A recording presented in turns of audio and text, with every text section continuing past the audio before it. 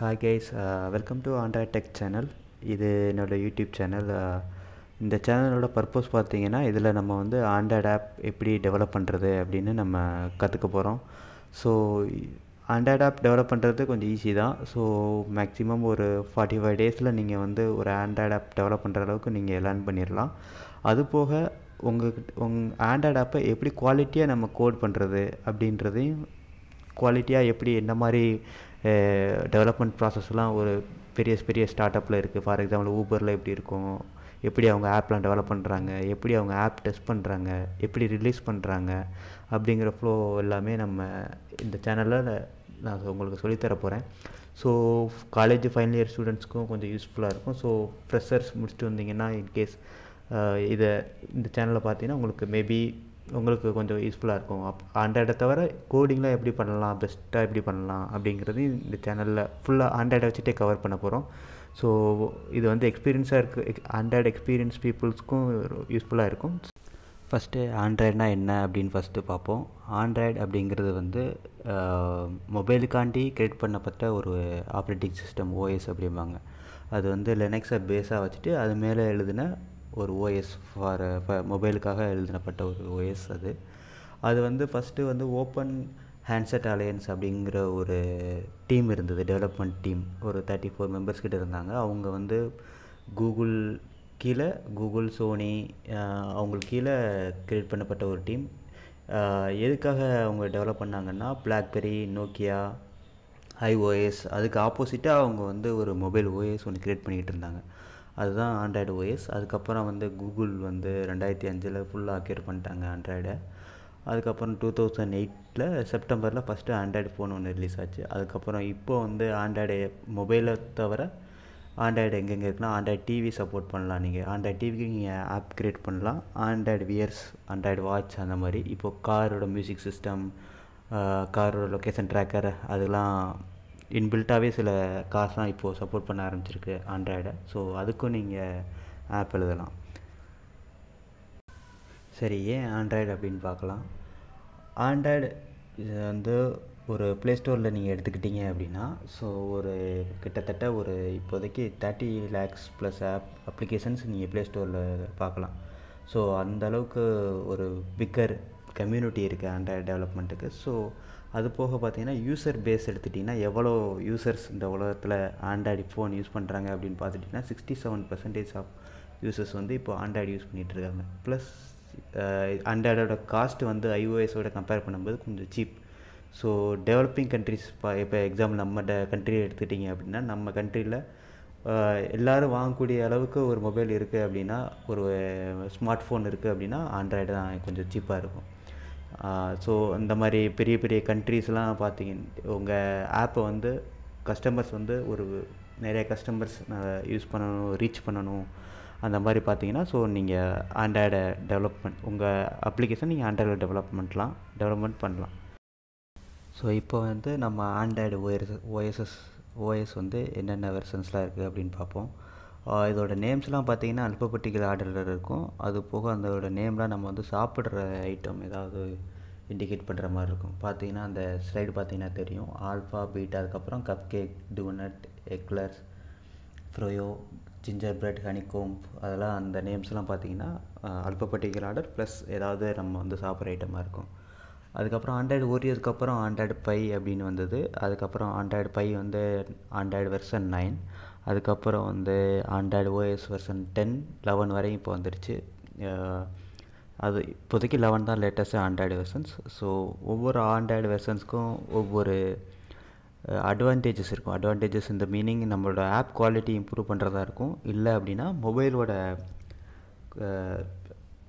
மொபைலோட running time, mobile வந்து அந்த ஆப் வந்து மொபைல் எப்படி பெஸ்ட்டாக ரன் பண்ணுறது, அந்த மாதிரி சில இம்ப்ரூவ்மெண்ட்ஸ்லாம் அவங்க பண்ணியிருப்பாங்க. ஒவ்வொரு ஓஎஸ்லேயும் ஒவ்வொரு நியூ ஃபீச்சர்ஸ் ஆட் பண்ணியிருப்பாங்க.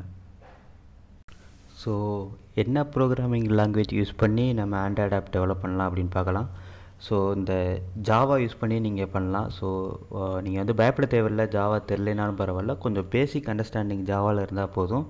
நம்ம வந்து நீங்கள் ஒவ்வொரு ஆப் நீங்கள் டெவலப் பண்ணும்போதே நீங்கள் ஜாவா கொஞ்சம் கொஞ்சமாக கற்றுப்பீங்க. அதுக்கப்புறம் இப்போ லேட்டஸ்ட்டாக பார்த்தீங்கன்னா காட்லின் யூஸ் பண்ணுவாங்க. காட்லின் அப்படிங்கிறது வந்து ஒரு லாங்குவேஜ் தான். அது வந்து ஜாவாவுக்கு மேலே ஜாவா எஸ்டிகே அப்படிம்பாங்க. Java standard development tool kit அப்படி அதுக்கு மேலே எழுத புது லாங்குவேஜ் அது. அது வந்து ஸ்பெஷலி ஃபார் ஆண்ட்ராய்டுக்கு எழுதுனாங்க. இப்போது வந்து மோஸ்ட் ஆஃப் த கம்பெனிஸ் இப்போ காட்லின் தான் யூஸ் பண்ணுறாங்க. ஸோ நீங்கள் ஜாவா தெரிஞ்சால் போதும். நம்ம வந்து காட்லின் கொஞ்சம் ஈஸி தான் ஜாவா தெரிஞ்சாலே. அதுக்கப்புறம் ஆர்எக்ஸ் ஜாவா அப்படிம்பாங்க. ஆர்எக்ஸ் ஜாவா அப்படிங்கிறது வந்து ரியாக்டிவ் ப்ரோக்ராமிங் அப்படிங்கிறது புது டெக்னாலஜி. அது கொஞ்சம் புது கம்பெனிஸ்லாம் அது கொஞ்சம் யூஸ் பண்ணுறாங்க. எங்கள் கம்பெனியும் அப்போ நாங்கள் அதான் யூஸ் பண்ணுறோம். ஆர்எக்ஸ் ஜாவா தான் யூஸ் பண்ணுறோம்.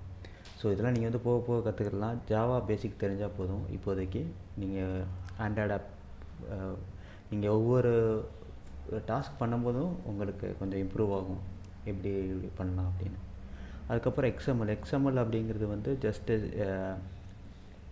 ஆண்ட்ராய்டில் ஒரு பேஜ் எப்படி டிசைன் பண்ணுறது அப்படிங்கிறது வந்து ஒரு டேக் HTML மாதிரி தான். ஸோ ஒரு டிசைன் ஒரு பட்டன் எப்படி கிரியேட் பண்ணுறது, ஒரு டேபிள் எப்படி கிரியேட் பண்ணுறது, அந்த மாதிரி டிசைன் பர்பஸ்க்குலாம் எக்ஸ்எம்எல் யூஸ் பண்ணுவோம் ஆண்ட்ராய்டில். ஸோ ஆண்ட்ராய்டில் என்ன ப்ராசஸ் அப்படின்னு பார்ப்போம். ஃபஸ்ட்டு நீங்கள் வந்து கோடிங் பண்ணணும். உங்களோட ஃபீச்சரோ இல்லை உங்கள் ப்ராஜெக்டோ அதை வந்து நீங்கள் கோடிங் பண்ணுவீங்க.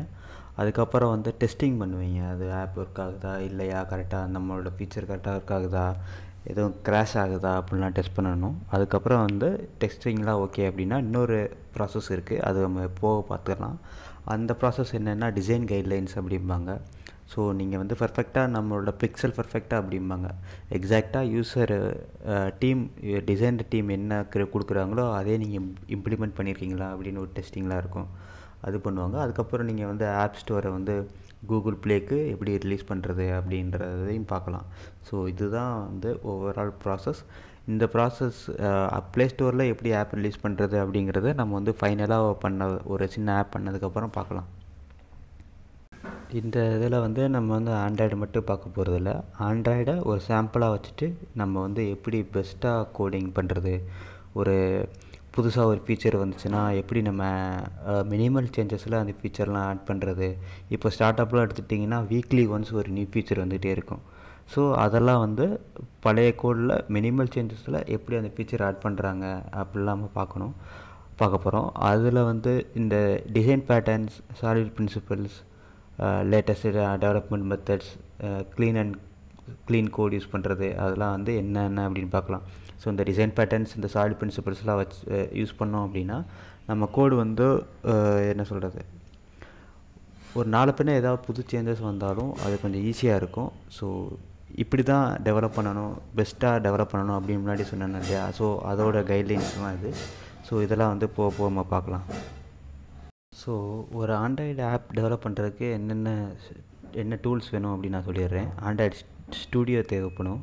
அந்த ஆண்ட்ராய்டு ஸ்டூடியோ வந்து நீங்கள் இந்த developer.android.com அந்த லிங்க் போட்டிருக்கேன் பார்த்தீங்களா, அந்த லிங்க்கில் போனீங்கன்னா நீங்கள் வந்து டவுன்லோட் பண்ணிடலாம். ஒன் டைம் டவுன்லோடு தான். ஆனால் சைஸ் வந்து 700 MB இருக்கும். ஸோ ஒன் டைம் டவுன்லோட் பண்ணுங்கள். ஸோ அதை வச்சு அந்த டூல் கண்டிப்பாக தேவைப்படும் நமக்கு. ஒன் டைம் எஃபர்ட் தான்.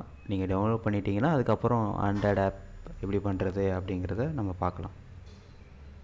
ஸோ நம்மளோட நெக்ஸ்ட் எபிசோடில் ஒரு சின்ன ஒரு சிங்கிள் பேஜ் உள்ள ஒரு அப்ளிகேஷனை நம்ம எப்படி பண்ணுறது அப்படின்னு நம்ம பார்க்கலாம். அதுபோக ஒரு ஆண்ட்ராய்டு ஆப்பில் எப்படிலாம் ஸ்ட்ரக்சர் இருக்கும், கோட் ஸ்ட்ரக்சர் எப்படி இருக்கும் அப்படிங்கிறதே நம்ம பார்க்கலாம். ஸோ அந்த ஆண்ட்ராய்டு ஸ்டூடியோ டூல்ஸை டவுன்லோட் பண்ணுங்கள். டவுன்லோட் பண்ணிட்டீங்கன்னா அடுத்து நம்ம வந்து ப்ரொசீட் பண்ணுறதுக்கு ஈஸியாக இருக்கும். இதில் உங்களுக்கு எதாவது டவுட் இருந்தால் நீங்கள் கமெண்ட் செக்ஷனில் போடுங்க. நான் வந்து அதில் நான் உங்களுக்கு ரிப்ளை பண்ணுறேன். என்னென்ன டவுட் இருந்தாலும் சரி நீங்கள் கமெண்ட் செக்ஷனில் போடுங்க. நான் ஃப்ரீ டைமில் நான் உங்களுக்கு ரிப்ளை பண்ணுறேன். அதுக்கு முன்னாடி இந்த ஆண்ட்ராய்டு ஸ்டூடியோ மட்டும் டவுன்லோட் பண்ணிவிடுங்க. அது பண்ணிட்டீங்கன்னா நம்ம வந்து நெக்ஸ்ட்டு ஆண்ட்ராய்டு ஆப் எப்படி ஃபுல்லாக டெவலப் பண்ணுறது அப்படின்றத பார்க்கலாம். சேனலை அப்படியே சப்ஸ்கிரைப் பண்ணிடுங்க. ஸோ நெக்ஸ்ட்டு நான் உங்களுக்கு வீடியோ போடும்போது உங்களுக்கு நோட்டிஃபிகேஷன் வரும். ஸோ நீங்கள் அதை அப்படியே ஃபாலோ பண்ணிக்கலாம். தேங்க்ஸ் ஃபார் வாட்சிங்.